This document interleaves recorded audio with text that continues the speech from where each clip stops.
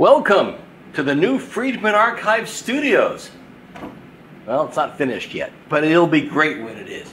I thought I'd use this space to talk to you about what I've learned about the new Sony A1 camera. These are insights that you're just not going to find anywhere else if you do your research online.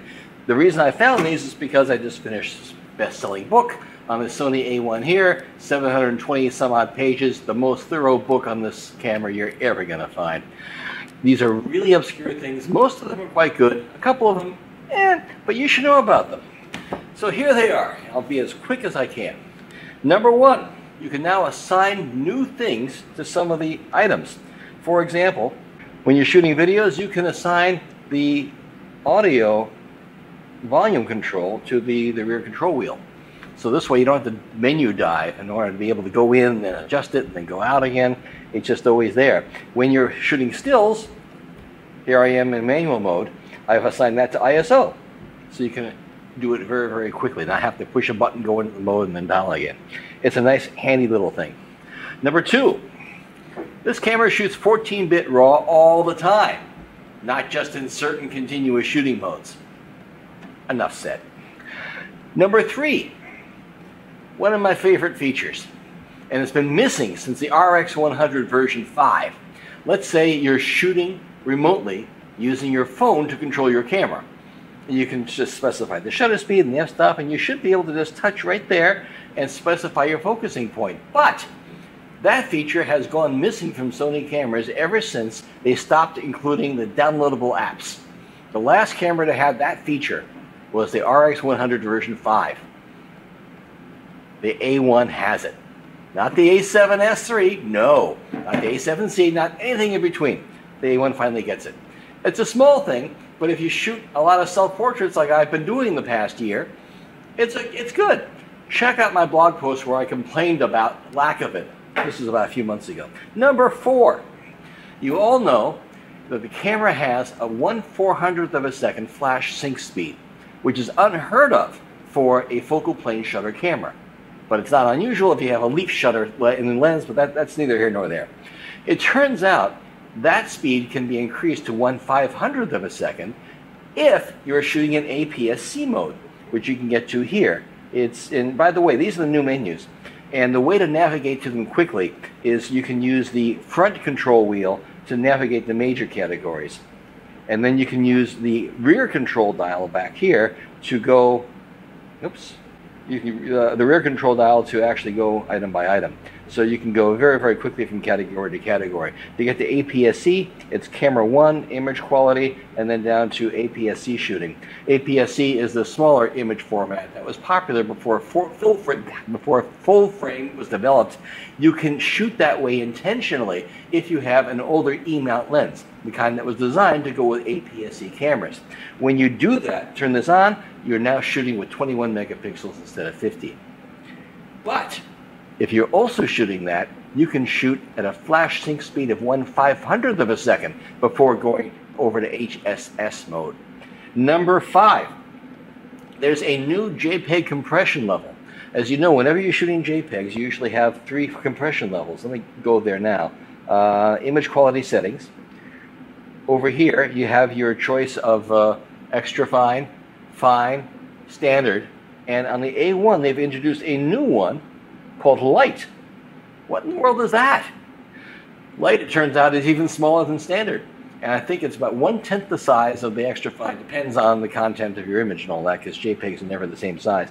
But this, I think, was designed to compete with the HEIF image format, which is about 1/10 the size of most JPEGs also.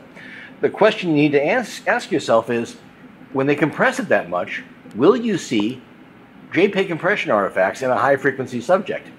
I've actually tried it. I wasn't able to tell the difference, but not everybody has the same seeing ability. For example, not everybody can tell the difference between a WAV file and an MP3 file by listening to it. Not everybody can see the difference in quality in JPEGs. My advice, shoot it yourself, make an enlargement on the wall, and see if you can see any JPEG compression artifacts. If not, this might be a good setting for you.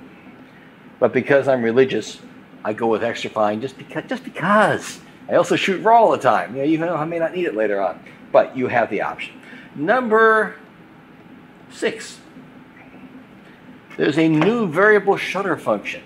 It's designed to combat the kind of banding you may see if you're shooting under LED lights. I've had this happen to me from time to time in my life. Usually the way to solve that problem is to use a slower shutter speed. Up the ISO, slow down the shutter speed so you don't get the interference pattern, which is essentially what that is. Another way to solve the problem appears in the anti-flicker shooting menu. It's under Camera, Shutter / Silent. Anti-flicker shooting. If you have this feature on, you can then change the shutter speed in tiny fractions of a stop. Usually the way you use this is to look through your electronic viewfinder at the scene, which is lit by your LED lights, and you change this value until the interference pattern goes away, until your banding goes away. That's a new tool you have at your disposal. Number 7, phase detect autofocus at f/22. That's unheard of. Check back about 8 years ago to a YouTube video I made where I showed just how difficult it is to do autofocus with the f-stop down all the time. Now, it was difficult back then. Sony engineers have since solved that problem, and now they've gone one step further by being able to do this. It's a miracle. You should be impressed. Number 8, there's an LAE-A5 adapter designed to use the older A-mount Minolta lenses onto modern E-mount bodies. The latest one from Sony, the LAE-A5, when mounted to the A1, will work the screw drive lenses. Whereas if you put them on an A7S III body or an A7C body or anything except A6600 or an A7R4, it won't do that. So it's a nice touch. Number 9, if you're in APS-C mode, you can shoot 4K video. A7S III can't do that. Number 10, your proxy videos can now be in full HD. What's a proxy video? Normally, if you're shooting 4K or 8K, those video files are huge. And if you want to upload them to like Facebook or Instagram or something, you probably want to get a smaller version. So whenever you're shooting, you can tell your camera to shoot 2 video formats at once. The full-size one and the proxy video. Proxy videos have always been like really, really small. On the A1, for the first time, you can get your proxy videos to be full HD. And here's how you do it. While in video mode, you can go to Camera, Image Quality, Proxy Settings, which is here, and then you can choose what size of proxy file you want. You have HD, which is like full 1080p, and HD, which is something like 1280 by 720, so it's like half HD. Anyway, you can do that now, so that's a good thing. Number 11 requires some explanation. Sony says you can actually preview your images if you're using Flash before you actually shoot them. What do they mean by that? That's not exactly correct. Let's say you're shooting in machine gun mode. I'm going to set the camera to maybe 250 of a second. Okay, here we go. So I just took 25 pictures, just doing that. Notice there was no frame blackout when you were shooting. Woohoo! Anyway, every time you shoot, when you look through the viewfinder, you're going to see the shot you haven't taken yet. This is ideal for sports photographers because they want to know the decisive moment. But what if you're shooting with Flash? Sony says they have a feature where you can preview how it's going to look in your viewfinder, how it's going to look with Flash when you're shooting like this. How does that work? The answer is it doesn't work that way. What it's actually doing is it's showing you the picture you just took. Let me turn this flash on and let me do the same thing. Here we go. And it crapped out after the first 5 pictures, but let's play this back and see if we can see what's going on. What it's doing, let me play back from the beginning here. Here we go. This is the image you saw in the viewfinder as I was panning and shooting in machine gun mode.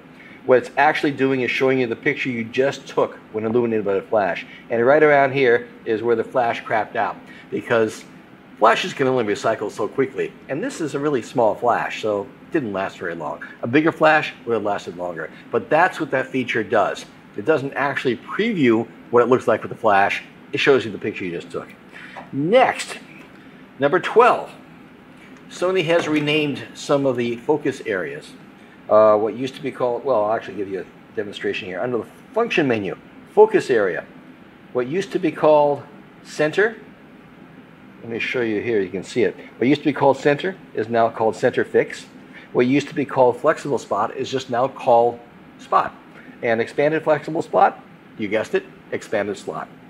Normally, Sony only renames things when the functionality changes slightly. Not in this case, they just renamed it. Next, number 13. Because the CPU in this camera is so fast, everything about it is faster, including the Wi-Fi. By some of my measurements, I was able to shoot tetheredly using Wi-Fi, which technically isn't tethered, but you get the idea. 4 times the bandwidth, 4 times the throughput when you're shooting Wi-Fi with this versus the A7C. Now, I'm taking the sensor size into account, but it just, everything about it is faster. Your mileage may vary, of course. It depends on the capabilities of the receiving computer and what construction materials are between the computer and the camera, but you get the idea. It's faster than before. Number 14 requires some explanation. It's called flexible exposure mode, and it works kind of like PASM. It only applies in movie mode, and it was borrowed from the Sony Venice line of video cameras. In order for it to make sense, let me remind you of how the AEL button works. Most of you already know this already. It stands for Auto Exposure Lock. I have mine currently programmed to AEL toggle, and it's used for difficult lighting situations. For example, let's say that's my source of light. I want this meter for that. I put my subject in the center. I hit the AEL button. Notice a star in the lower right-hand corner. That means the exposure is locked. I can point it anywhere else now, and that exposure is not going to change until I hit the AEL button again, in which case it now auto-exposes again. Great. Here's the new video mode. It gives you more control over what changes when you go back to auto-exposure. You can find this. Oh, you won't. The menus change depending on whether you're in stills mode or whether you're in movie mode. You have to be in movie mode in order for this one to appear. So let me do that. Here we go. So camera menu, shooting mode, and you want to go over this one, exposure control type. Normally it's PASM mode, but for this, you want to choose flexible exposure mode. And then when you do that, you get this wonderful instruction screen saying, okay, these 3 buttons and dials are all being reassigned. Number 1 is for the aperture. Number 2 is for ISO. And number 3, which is actually the C4 button, is for your shutter speed. Here's how it works. When invoked, you're in exposure lock mode all the time. If you want to change anything, you press one of these 3 buttons, and that determines what changes to brighten it up. For example, I'm going to hit the C1 button right now, and that will change the f-stop, which is already at f2.8, and as you can tell, nothing much has changed. I'm going to press it again to lock the exposure. You can see the shutter speed set to 1/8,000th of a second. I want to change that to brighten things up. So I hit the C4 button once. The 8,000th of a second changes to a 6/40th of a second. Great. I hit the C4 button again, and the exposure is now locked again. The C2 button is actually ISO. It will actually go and change the ISO from something fixed to something that the auto exposure says, okay, that looks 18% gray to me. So that's how that works. Number 15 is a strange one to complain about, because after all, this camera is a Ferrari. And it's like complaining that your brand new 5,000 horsepower Ferrari has a glove compartment that opens up, but every time you go over a bump and you have to tape it closed. That's what kind of problem this is. It doesn't affect everybody. Only certain people have complained about it. It only seems to happen with certain people in certain regions of the world, but it happened to me. When you're outdoors on a bright day and you hold the camera up to your eye, you expect the display to switch between the LCD and the electronic viewfinder automatically, like it has for every Sony camera ever since the mirrorless genre has been done, and even before then. First time I tried using this on a bright day, sunshine directly into the infrared sensor, it wouldn't switch automatically, and boy did that frustrate me. Turns out I wasn't the only one. If you go to DP Review, many of the people complain about it. Even some of Sony's artisans of imagery have talked about it in the review of the camera, They mentioned Sony knows about it, and a fix is probably on its way, but there is an easy fix. It's like the tape for the Ferrari's glove compartment. You put a small piece of tape right over there by the eyepiece, and believe it or not, that fixes it. So it's hardly a problem worth complaining about, since it's so easy to fix. It's not like, you know, it overheats when you're shooting a 8K video. Anyway, that's it. Those are my 15 obscure items. I hope you enjoyed it. If you like the way I explain things, you might enjoy your own copy of the Friedman Archives Guide to Sony's A1 camera. Alpha 1. That's what you should Google for. You just go to friedmanarchives.com/A1. It's available in several different formats. There's a 3-file bundle, including a PDF, a Kindle version, and an EPUB version. And you'll be able to actually get all of them. They're all DRM free. There's also a printed version in black and white or color from lulu.com, a print-on-demand publisher. And it's the most thorough book on this camera you can buy. So that's it. Thank you so much for watching. I hope you enjoy exploring your world through photography.